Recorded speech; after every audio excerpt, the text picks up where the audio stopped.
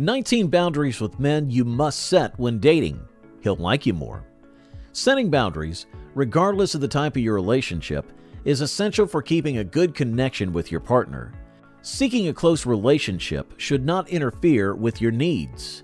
Becoming one as a couple entails knowing oneself holistically, recognizing your personal and emotional needs, and communicating them effectively to your partner.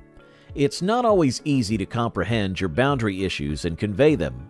In this video, we've put up a list of 2 types of relationship boundaries to aid you on your way to a loving and healthy cohabitation. Let's start with the first type, emotional boundaries. Number 1, the ability to say no. You may find it easier to prioritize your partner's needs over your own needs for fear of offending them. However, if they ask you to do anything that violates your principles, disrespects your time, or compels you to make a significant sacrifice, it's okay to say no. It doesn't have to be harsh, but it should be said assertively. Number 2, expecting respect. You deserve to communicate with kindness and love. If you believe that your partner is speaking with unjustifiable anger or in a disrespectful tone, you have the right to leave the situation. Tell them that if they want to speak with you, they must do so respectfully. Number 3, refusing to take blame. Your partner may blame you from a place of hurt or guilt. This action doesn't mean that their wrath is your responsibility. Don't let them avoid accountability by manipulating your emotions. Acknowledge their pain and let them know you're there for them, but make it clear that you will not accept responsibility for their actions. Number 4, dictating your own feelings. When you're in a relationship, your opinions and feelings might get blurred. Learn to distinguish between your feelings and your partner's perception of your feelings. If they speak for you, correct them and respectfully ask that they do not dictate your feelings for you. Number 5, communicating discomfort. When your partner tells a nasty joke or violates a physical line, learning to explain your discomfort properly will help you establish boundaries. Let them know what you will not accept and set a course of action if he crosses that line. Phrases such as, "Please don't do that, it makes me uncomfortable," and "I don't like it when you use that word," "touch me there," or use that tone are straightforward and simple. Number 6, accepting help. Some people are more independent and struggle to rely on their partners in stressful situations.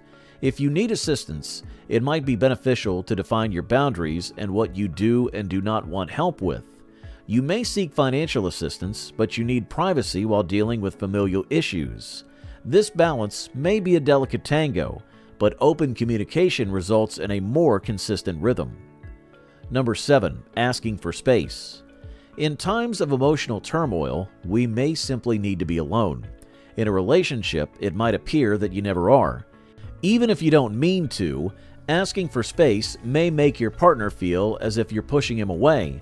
Alone time is totally healthy and essential for keeping your own identity and figuring out the problems you face. If you are not clear about your need for space, your partner may believe you are neglecting or ignoring them. Establishing your preference for alone time early on will be beneficial later on. Number 8, sharing mutually. It's acceptable to take things slowly at the beginning of a relationship. Don't feel pressured to reveal everything right away or that you have to share first for your significant other to open up. Vulnerability should be mutual, with both sides checking in and establishing a safe place for sharing. Number 9, choosing to be vulnerable. Vulnerability should not be demanded. Of course, it's a crucial part of a healthy relationship, but you should never feel obligated to open up about a tough issue at any point in your relationship. You express your thoughts and experiences on your own terms. You should feel comfortable communicating that you may need time to discuss certain topics or memories. Number 10, sticking up for yourself. During an argument, you or your partner may say things that you later regret that are rude or offensive. Establish that you will not accept him speaking to you in that manner. You have inherent worth and deserve to be talked to with kindness. Make it clear that you need an apology and that your partner must acknowledge the harm their comments have caused. Personal boundaries. Number 1, you have the right to your own time. You get to choose where and with whom you spend your time, alone or together. Perhaps you hate going to Monday Night Football. Establish if Monday nights are for alone time or a weekly wine night with your friends. Perhaps you need a few days alone after a huge conflict. You have the right to ask for it. Number 2, your right to privacy. There are several levels of privacy. You can share a home computer, but keep your email password to yourself. This option is reasonable. Your stuff, ideas, texts, diary entries, and even big problems like previous relationships or traumas are yours to share or not share at discretion. Infringement of those boundaries is unacceptable. Number 3, the ability to change your mind. Your choices are your decision, as well as the freedom to make new ones are entirely up to you. If you change your mind, your partner should not make you feel bad about it. Define your explanation or just mention that you have chosen to change your point of view. Of course, being open is crucial, but it should be done on your terms. Number 4, the need to handle negative energy. A personal boundary might also be one that you establish for your own actions. It's critical to manage unhealthy anger and resentment so that you do not bring negative energy into a shared environment. If you can't get it out on your own, get help. Being honest about your mood allows you to share your unpleasant emotions and lighten toxic feelings. Number 5, the freedom to express spiritual boundaries. Your beliefs are unique to you, regardless of how much spirituality or religion you share with your partner.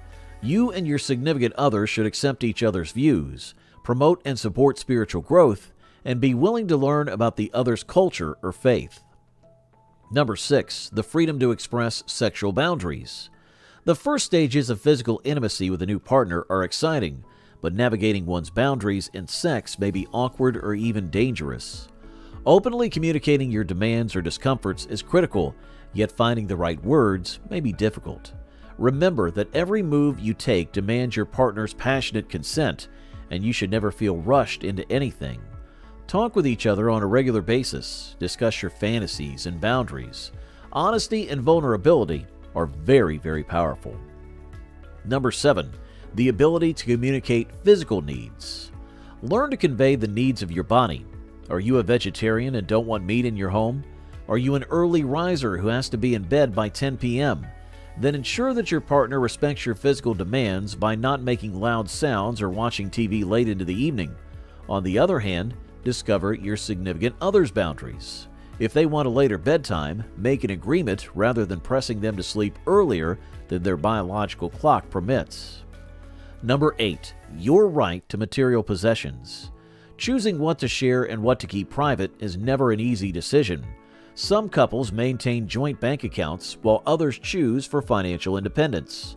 Material and financial restrictions are common in all relationships. When you're single, you can put off cleaning the dishes for as long as you like. However, in a relationship, your time is not entirely your own. If you agree to a date at 9 a.m., you must keep your word. That includes learning to manage your time respectfully, even when you're alone. How will you establish boundaries in your relationship? It may be scary to open up and express what you need from your significant other, but you know yourself and your needs better than anyone else. A loving relationship, the one you deserve, will honor and cherish the boundaries that you've established. Ultimately, you'll be closer than ever. Showing your loved one that you are prepared to establish boundaries will encourage them to share theirs with you.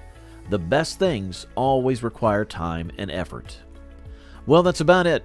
Hope the video helped, and thank you for watching.